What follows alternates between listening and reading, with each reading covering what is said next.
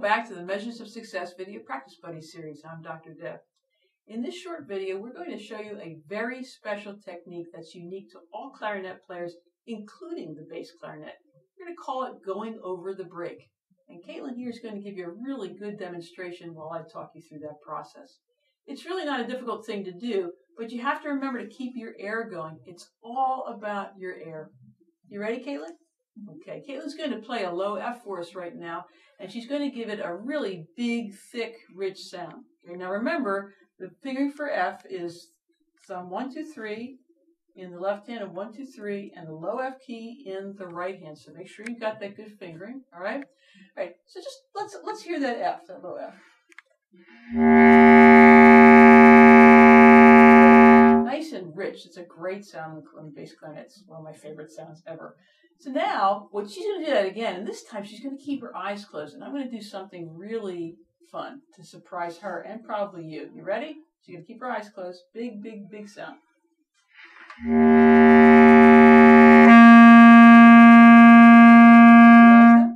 Try it again. Did that surprise you? Surprise them too. Try it one more time. Close your eyes.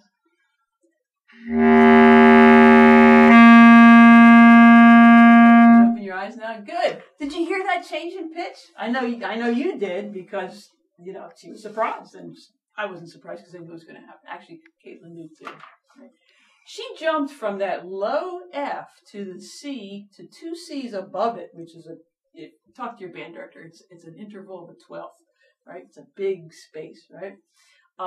She didn't change anything. She didn't change anything except for there was one fingering that I changed for her, right? And she's going to do it now for you. She kept that air going. She kept everything else the same. The embouchure was the same.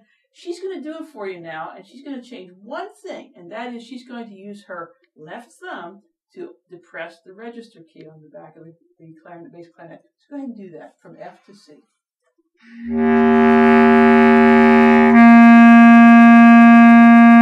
Good. And maybe we can have a close up here on that F to C as she moves the register key. Try that one more time.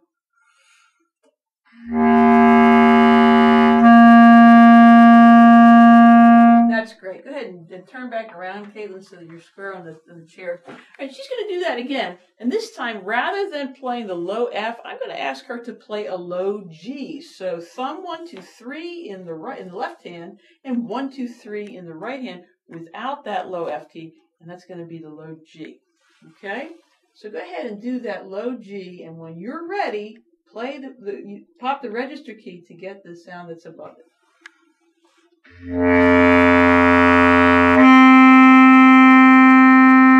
Good. Caitlin, can you tell them what note is it that they get when they push the register key off of a low G?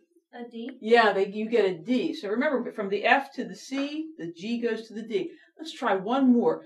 Caitlin's going to play a low E on the bass clarinet. Let's look at her fingers for that fingering. All right? And she's going to use that low E key. Now, if you don't know where your finger should go for the low E, check your book. It's in your fingering chart, but you want to check out Caitlin's pinkies on her left and right hand, because they're showing you exactly what you need to do for that low E. Okay? She's going to play the low E and then press the register key.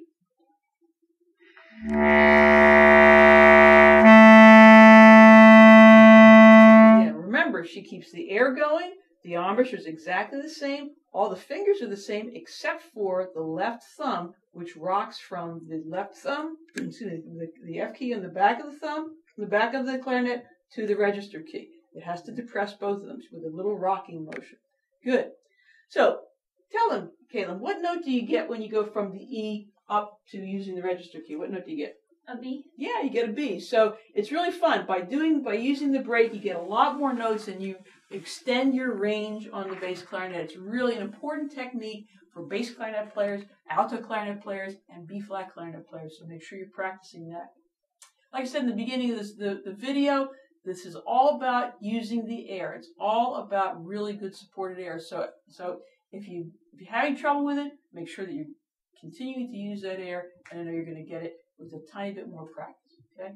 The next Measures of Success video practice buddy for the bass clarinet focuses on tenuto and staccato, so be sure to check that out. And now, on behalf of everyone here at FJH Music, And Caitlin, I'm Dr. Deb. Thanks for joining us.